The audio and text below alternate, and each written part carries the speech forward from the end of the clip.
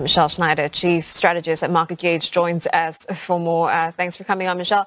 Of course, the Fed cut the benchmark lending rate by 25 basis points as expected, so no surprises on that front.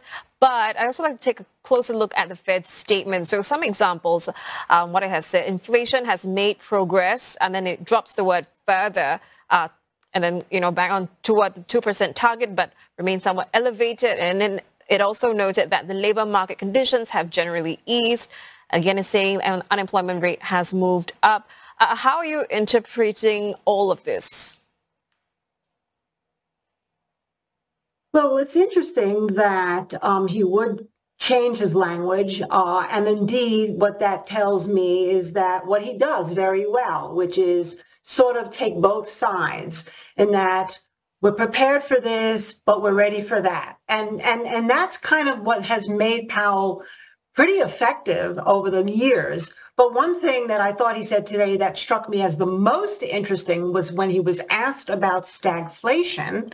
He said, we're not going to allow stagflation to happen, which, of course, in my mind, as a trader and an investor, suggests a quandary of, well, what part isn't he going to allow to happen? The stagnation part of the economy or the inflation part in terms of the price of goods? And we know that the price of goods have actually continued to go up. We had some reports this week. My guess is that he's probably more concerned about the economy than he is about inflation at this point.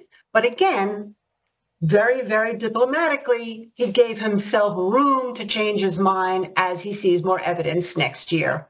Yeah, indeed. And also, the question is really how the Fed could move following the election of Donald Trump. Donald Trump has pledged higher tariffs, tax cuts, deportation. These could upward pressure on prices and long-term interest rates. How likely is it to prompt the Fed to scale back on cuts ahead? And I note that in the press con, Powell said officials do not adjust their forecast until after a policy has been enacted or law has been passed. Well, I heard today that, and I think this makes a lot of sense, that they'll probably do another 0.25% cut in December, but then hold off in January. And that hopefully gives them enough time to really make a better assessment of what Trump is actually going to do when he takes office on January 20th. Because we know one thing about Trump, even though he may not necessarily follow through on everything he says, he's been always very transparent about what he intends to do. So that's how I'm looking at it right now. But the question is how did the market react today, which I thought was the most interesting.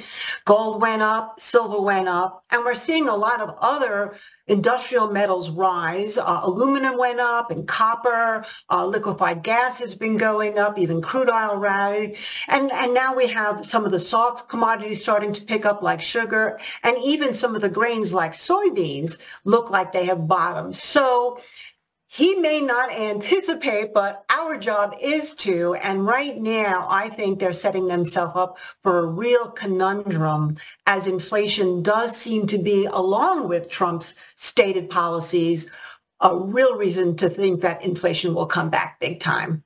Right. And speaking of, Donald Trump being very transparent in his actions, I think, he has on multiple occasions publicly criticized Jerome Powell. And in the press conference today, Jerome Powell was asked whether he would resign if Trump asks him to do so. And he said no. Talk to us about, what Jerome Powell could be in for until his term ends in 2026. I know the Fed is supposed to be independent of the government, but I wonder if he could be pressured quite significantly by the new administration, which may seek to undermine the Fed. Also, earlier this year, the Wall Street Journal reported that Trump allies, in fact, were drafting plans to bring the Fed more under presidential control.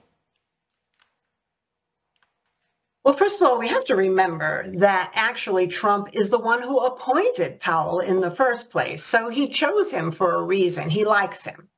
And whether or not he changes his mind, of course, remains to be seen. And yes, I thought that his emphatic no so quickly out of his mouth without any thought was interesting. Does that mean he had a conversation with Trump and knows something already? These are the things we'll never know as the public. But it does seem to me that unless he gets very aggressive in having to raise rates as inflation goes out of control, if he cannot convince Trump that that's the right thing to do, then we know that Trump has a tremendous influence and what he wants to see happen in the government. And now with a full sweep of the Senate and the Congress, and it's possible that he could do something more harsh in terms of Powell, but I wouldn't necessarily get too worried about that right now. I think that they both plan to be somewhat on the same page.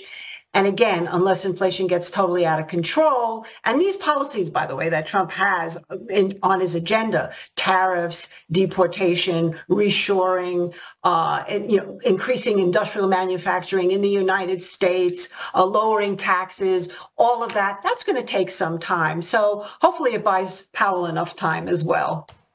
All right, Michelle, really appreciate your time. Thank you so much for joining us. Michelle Schneider there. She is from Market Gauge.